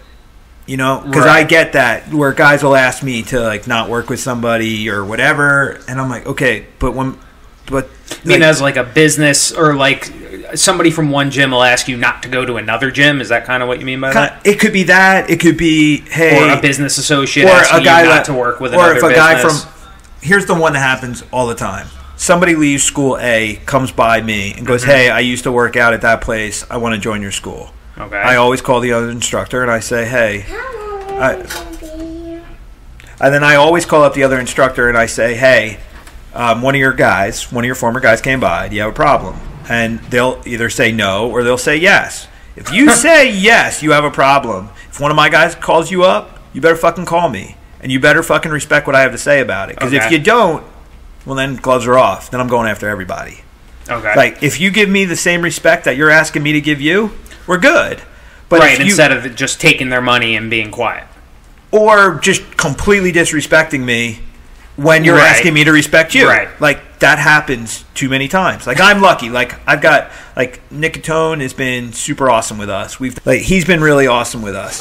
And Ricardo Almeida's organization has been really awesome with us. They let Carl come and train. They've let other guys come through. They've been really good. And I'm very respectful of that relationship. But there are other people that we've worked with that have done weird things. The community of people that I think are good in this sport and cool, it's very small. There's not a lot of people that I'm not overly cool with a massive amount of people because not everybody really understands where I'm coming from. Right. So, I can see that. And I don't even think these guys I'm saying are cool understand where I'm coming from either. I just think that they give me some respect because I think I bring something to the table for them too.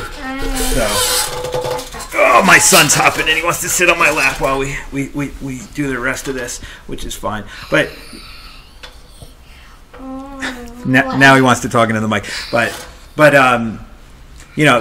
that's the one thing, and I don't care if it's business or if it's training or whatever. But it's you know what it's like. I think sparring is where everything. It's the guy who says take it easy, who's throwing bombs. Right, and that's kind of always been something that was always a problem.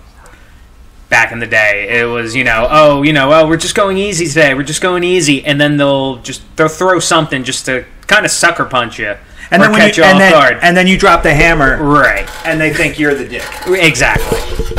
That's the part that bothers me. Oh boy, my son is trying to hop in. Hi. I think he just blew out Jay's eardrums. A little bit. Yeah. So it's getting that.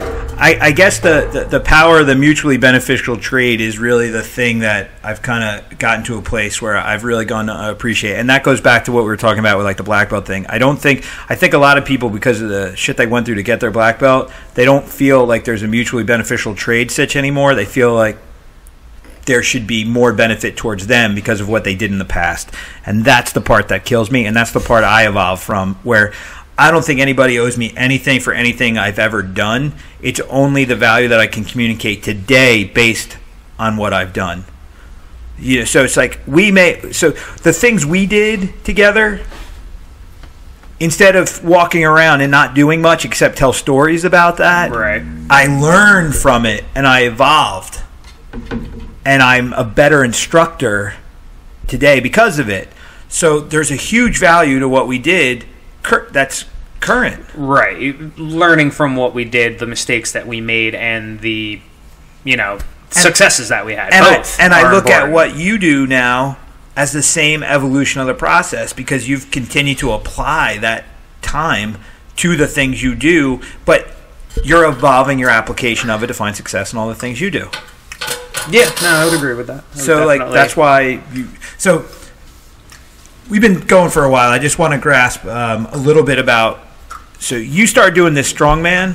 Yeah, that's actually where we got way off topic. We got way off topic, but the one thing I'm really curious about is with... So I think I got into it about 3 or 4 years. But 3 years ago was my first summer. But how do you go from like lifting in your garage to going to the world's strongest man? Yeah, I mean, really what they... this was the first year that they dubbed it the official Strongman Games. It was the first time the parent company that does the world's strongest man started offering the smaller weight classes. And the guys that do the world's strongest man, they go off to like the middle of nowhere, some country, and the whole thing takes place over 2 weeks, and then it's edited for television. Gotcha. So it's more of like a sports entertainment show than like watching a live competition. And, for 1, 2, 3, 4, 12 or so weight classes, if not more, including women and masters and etc. They obviously aren't going to do something like that. Yeah. So what they ended up doing was they picked again, from my understanding, they picked the date. It was down December 16th and 17th in Raleigh, North Carolina. And back in the summer of 2017, they announced it, that they were going to be the first year offering the weight classes for the 80 kilogram, 90 kilogram, 105 kilogram for the men's for the title of World's Strongest Man. And they were doing 10 personal invitations in each weight class. How'd you get attention? How did they know to talk to you? That's basically what I was getting to. They were doing about 30 spots per weight class, and they were doing 10 individual invitations to people they knew that they wanted, people that had already won, major contests, this, that, and the other thing. I was not one of those guys. So you're talking about guys that have won nationals, guys that have won one of the other. There's like 2 other world class competitions that are held. Guys that have gone to the Arnold, etc. I wasn't one of those guys. So I've only been in the sport for 3 years. So they, the other 20 odd spots, they were doing an online leaderboard type deal. Kind of, I think they got the idea from CrossFit, like how they do the Open is like an online deal. So what they had done was they were leaving the other about 20 spots open for this leaderboard per weight class, and they laid down the rules back in the summer. It was for you had to video. They basically chose 3 events. They gave you a description and a video of how they wanted them done. You had to weigh your implement in one continuous video. Do the event, and weigh your implement after, so that there was no real way. Obviously, again, if somebody really wanted to, they probably could have cheated, but then if they made it to then that you're high, gonna look like an idiot. Exactly, you're gonna look like an asshole. So, in the community, it really, you had a bunch of naysayers, think, but really, anybody that actually is gonna get there, they're probably not going to cheat to get there because they don't want to look like an asshole. That's actually, it's pretty cool to have that opportunity. I mean, I could understand that a purist or somebody that's earned their way there is going to get pissed off that somebody can kind of video their way in. But it's kind of cool, though. It brings... right. They're really looking for... the strongest who person is going to be the strongest in their respective weight class. And there's garage-trained people that are strong as fuck out there. I mean, there are guys, I see your Instagram. Even at the top level that, maybe not all the time, but they train on their own. I mean, there's guys at the top level who, it's a different kind of community than the fight community. You don't need a whole gym behind you. You don't have to train with other people. So it really allows the individual to kind of do what he wants. I mean, there's guys like... So the garage guy. I mean, I'm watching you. Like, I'm watching your videos on Instagram. I mean, you're training in your garage. It's literally my garage and out. I mean, me and my wife bought our house pretty much because of its... Well, one of the biggest pushing aspects of it was I live at the end of a street at a dead end.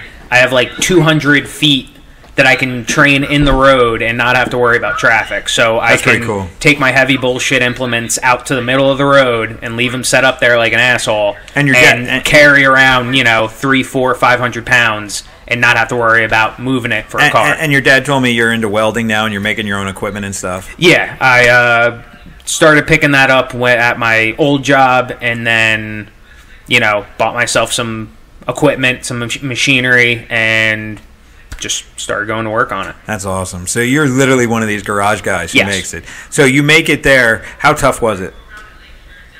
That was definitely the hardest competition that I've had to do. That was... Some of the weights were within my range, but they were definitely at like the top end of it. Where did you end up in the overall for your... I believe 18th out of 27th. Okay, it's respectable first time. First time going to Worlds. The guys are in the top. What's the difference between the guys in like top 5 versus number 18? They're just most of them, if not all of them. I mean, the top 10 guys, basically the guys that got their personal invite, guys that the guys that the producers knew they wanted there they're on a different level. When they're on a different level, it's is it because they're more organized? They come out of a system. They come out of gyms where they have coaching. What is it? What's the separate? I think a lot of it is just time that they've been in the sport, time that they've been training. What's the average age of the best guy? Probably, if he's been in the sport long enough, probably closer to my age. 30, 35. Yeah. Just as it's hard to say for... Again, I haven't... I've gotten friendly with a lot of these guys, but I haven't talked to them all that much. But just looking at, like, the pro level, like, Zydrunas Savickas he just turned, like, 40 recently. And he is an 8-time Arnold winner, 4-time World's Strongest Man winner, and he just turned, like, 40, 41. But the thing about that is that we have the ability up to, I believe it's 63, to improve on strength. Cardio starts to drop at 34, but we have the ability as humans to keep evolving strength going up to about 60. And if you look at it from a human perspective, just on biology, when we're younger, why do you need cardio? Because you're the hunter. Well, you have to be able to take the animal down. But then as you get older... You have kids, and they start hunting for you. But you have to be strong, because being strong is what protects you. If you fall, you get back up. Right, that makes sense. You need strength to carry yourself through your later years, where you need the cardio combined with the strength to be the hunter of the tribe when you're younger. That's really how we evolved with evolution. So that makes a lot of sense. I've honestly never really given it a lot of thought. But it's true. But this is like scientific stuff. This is not. I'm not sitting there like, this is my opinion. If you read about the evolution of human beings, that's legitimate. Crazy one. Infants in a loud room, tend to be more quiet than a quiet room, because when we lived in the forest, the loud baby got eaten. The quiet baby survived.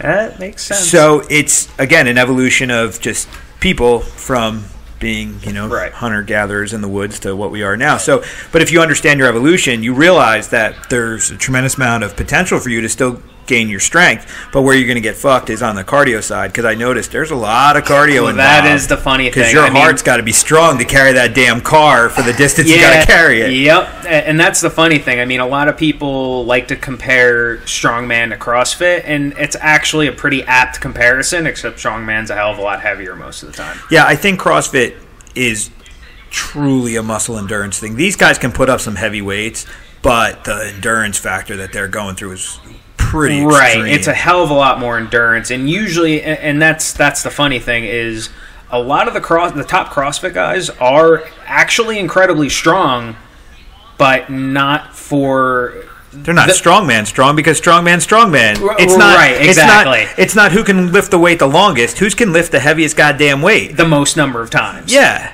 or just once, depending on the event. But yes. Yeah, but it's really to find out who's. I think raw CrossFit's physical strength, and I think CrossFit is sustained horsepower. The strongest man is more just raw horsepower. I would agree with that. Yeah, absolutely. So what's cool though is again taking from your experience and being able to apply it.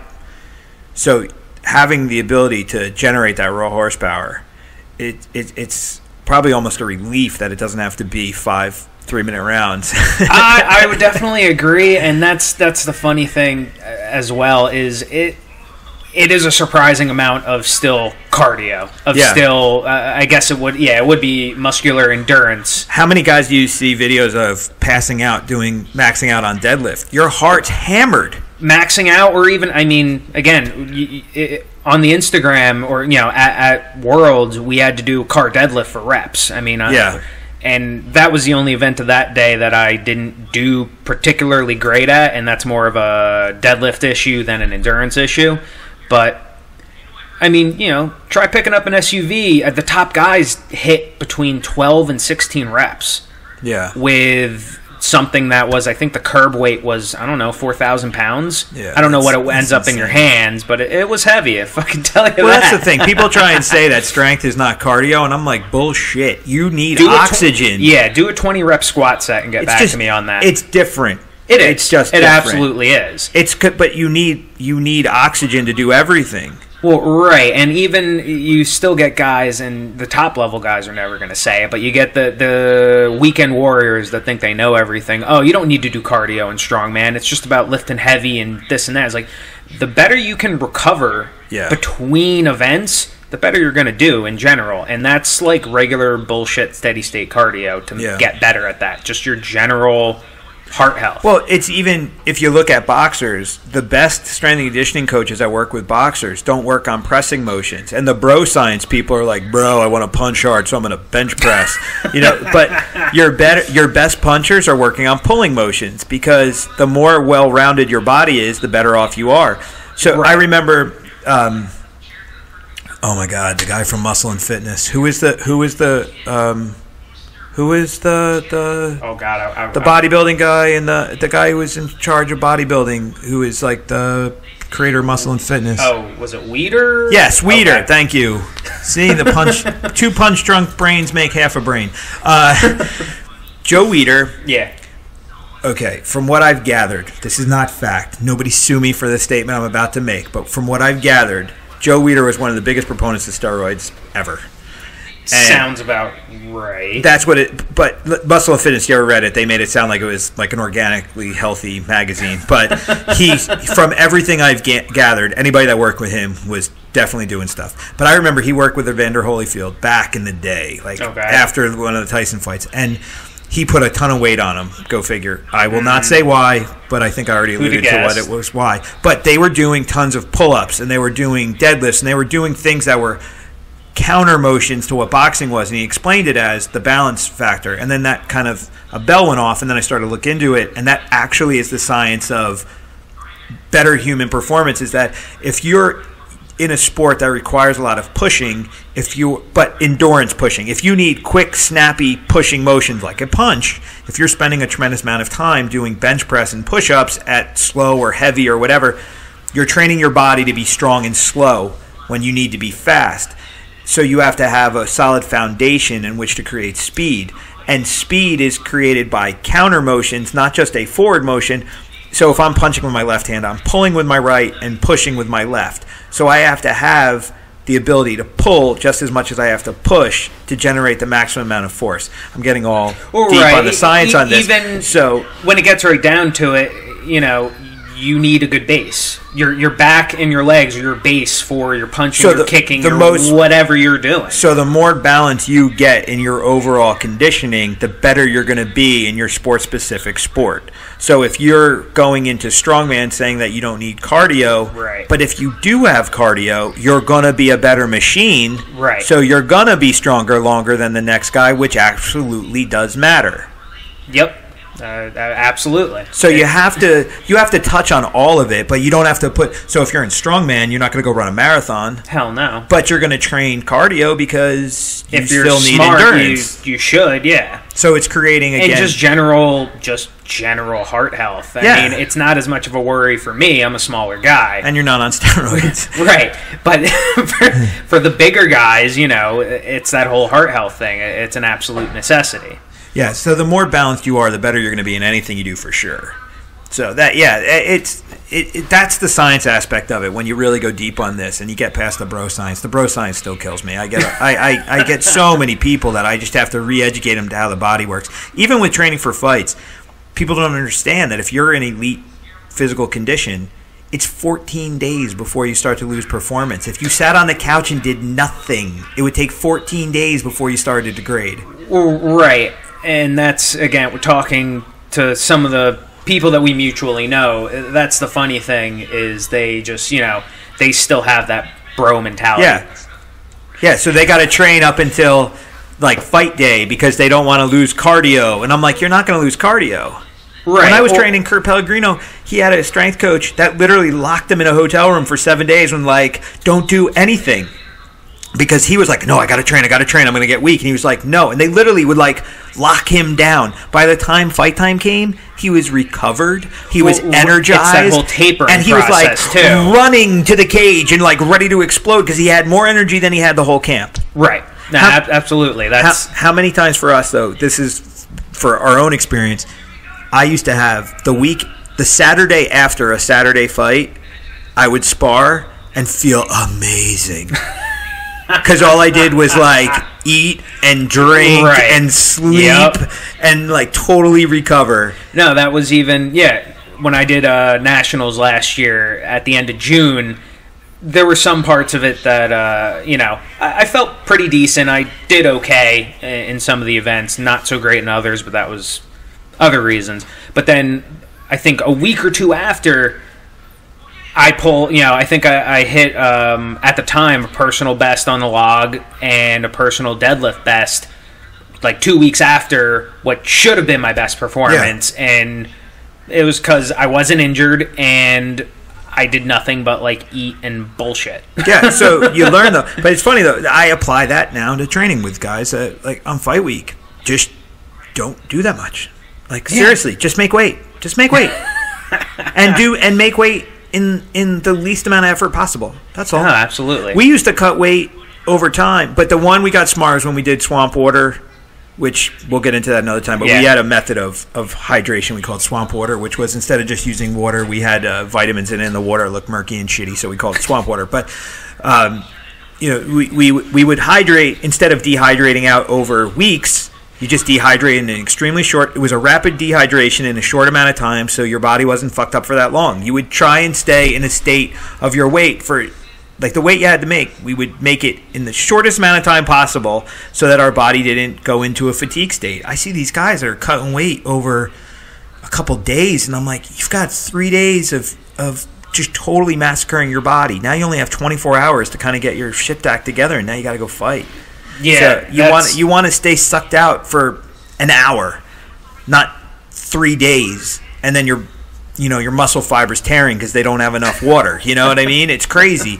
But I see guys that still do that. The UFC Performance Center is really amazing because they have like Lockhart's the nutritionist, and they have all these doctors, and they have all these different things, and they do body composition, and they put together a plan that these guys can strip down. Carl made 185 last time, didn't even go in the sauna. What did he start? What was he before the weight cut? Fight week, he was at like 198 the week of the fight. Like he woke up like Sunday or Monday at 198 and went down to 186 in a couple of days, and he ate every day. He never skipped meals. Nice, yeah. Didn't skip water. Like literally just coasted right into it. Didn't have to do any of the crazy. I mean, before fight week, the way we used to do shit back in the day was not a pleasant experience. But we didn't know. I mean, right. Okay, so when Carl fought at Glorious last time to make 185, the week of the fight on Sunday, he was 212. Okay, so he went from 212 to 186. But the day before the weight cut, he was like 209. So we went from 209 to 186 in a matter of about a day. Oh my God. I mean, it was monster. But the reason that we were having the problem, we go to the UFC and we find out. They put him in, they scan his body. So he has to make 186. He has 183 pounds of muscle. So the problem ended up being that literally the weight class he was trying to make barely made enough accommodation for his muscle mass, his organs, skin, hair, bones. Right. You know what I'm saying? Yeah. So he was just too big. He couldn't make it. The reason we were having trouble making it is because literally he was too big. So the UFC put together a plan, and they said, you need to get your muscle mass down to this, whatever. But they did this body scan. They figure out what everything weighs, and they say, okay, the days you train this, eat that. And this is the cardio you have to do. And they literally got his muscle down to like 170-something pounds. Well, right. So you're saying, yeah, basically his muscle, at say 10% body fat, his muscle and bone composition should be 165, 170 pounds, then plus a healthy amount of fat so he doesn't, so he can actually be an athlete. He's not a bodybuilder. Yes. So they had him running. I mean, he was literally running. Or if he was running for an hour, like 5 days a week, and he stripped all the muscle down. It was a nightmare. But he was eating, right. 3,500 calories a day. He's training 2 to 3 times a day, right. Eating a tremendous amount of calories, not eating a lot of carbs. The protein, it was like protein, a bit of starch for energy, whatever. But it was a very specific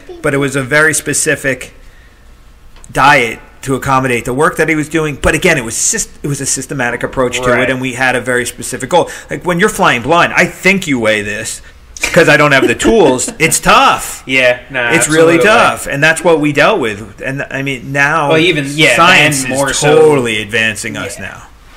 Like before, it would be like, shut the fuck up, drop 20 pounds. Like, just do it. Like, we'll suck it out. It'll be fine. It's like, you've cut 15 pounds. Nobody died. We're okay. We didn't know.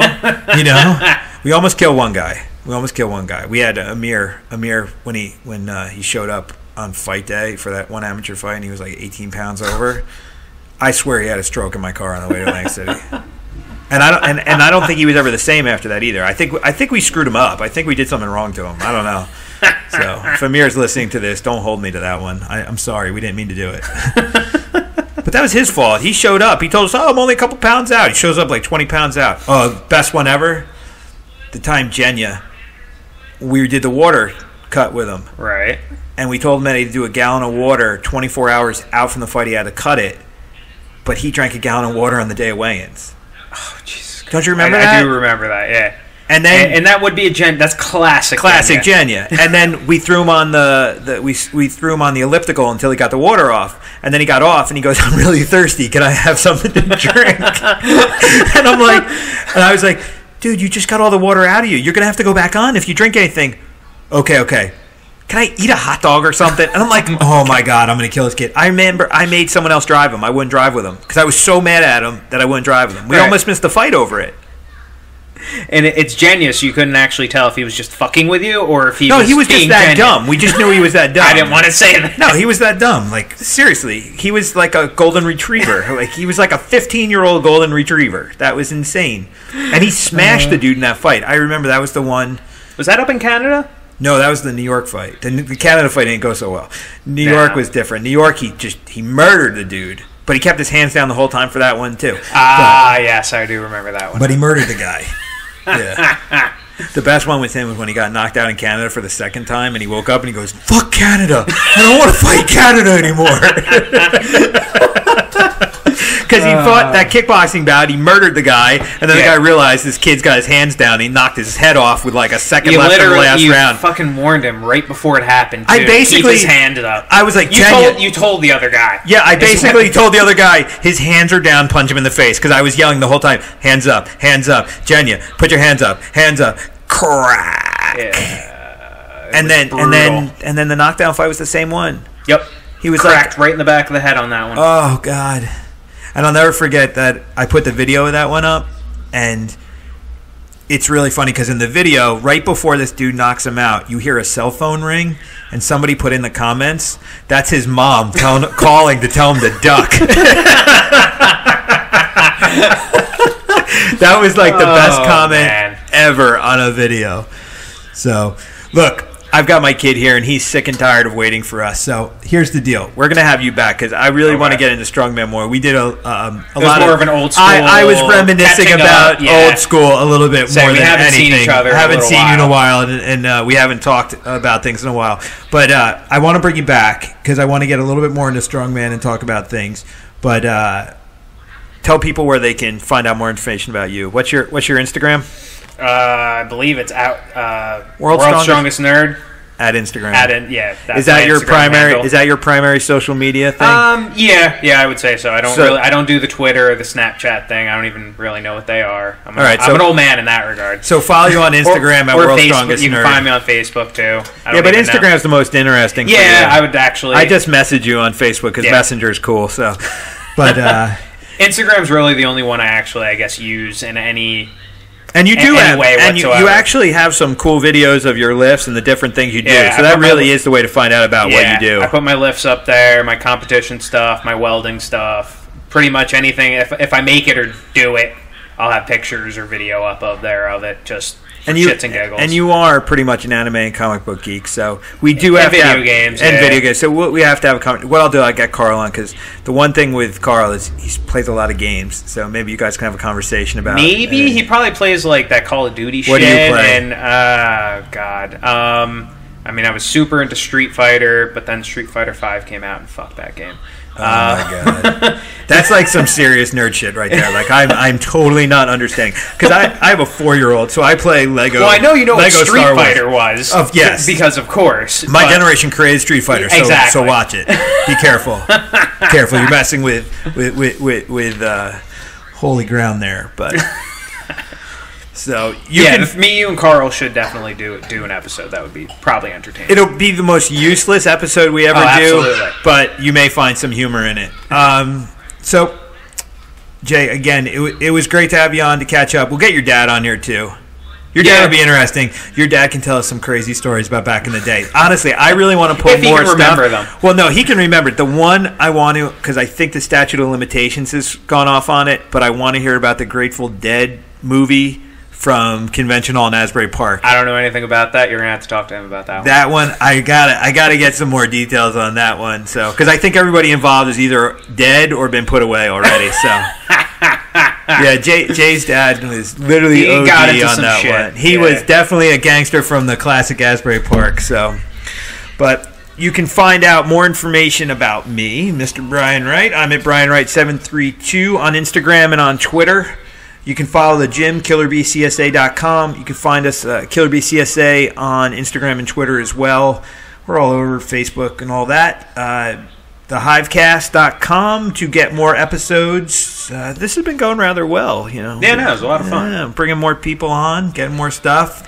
I like bringing on the old school guys, too, talk about who we were and kind of figure out how we got to where we are, especially with it being a 20-year anniversary. We got to bring more old school people on. Yeah, man, 20 years. 20 years. 1998 I started this. March of 1998. So March will officially be 20 years, but it's our 20th year. So, but yeah, again, thehivecast.com to get more episodes here. We're also on TuneIn, Google Play, iTunes. We're all over. So actually, you could find us on Alexa. If you say the Hive Podcast, we pop up on Alexa because TuneIn's tied into that. Is it? Yes. So making it a lot easier. And we got to thank all the people that make our athletes strong and make this gym possible, which would be Sucker Punch Entertainment, definitely the management company you want to be with if you're an athlete on the way up. If you're looking for the proper way to get your fuel, go to Meal Plans to Go. They were really instrumental in Carl making the weight. Before that, Carl's not the best cook. And Carl's family doesn't really eat the way he needs to eat. So Meal Plans to Go really got him going. And the one thing about Meal Plans to Go is they use really good ingredients and they work with you on stuff. There are other meal plan places that they hit the calorie count and they hit the right ratios, but their source of food I don't feel is as good. Okay. And you know, for you, that's really important too. Your food. I know how you eat. You're very into your diet there, and you've played around a lot of things to maximize your strength, body weight, all that. Definitely had. It used to be a struggle.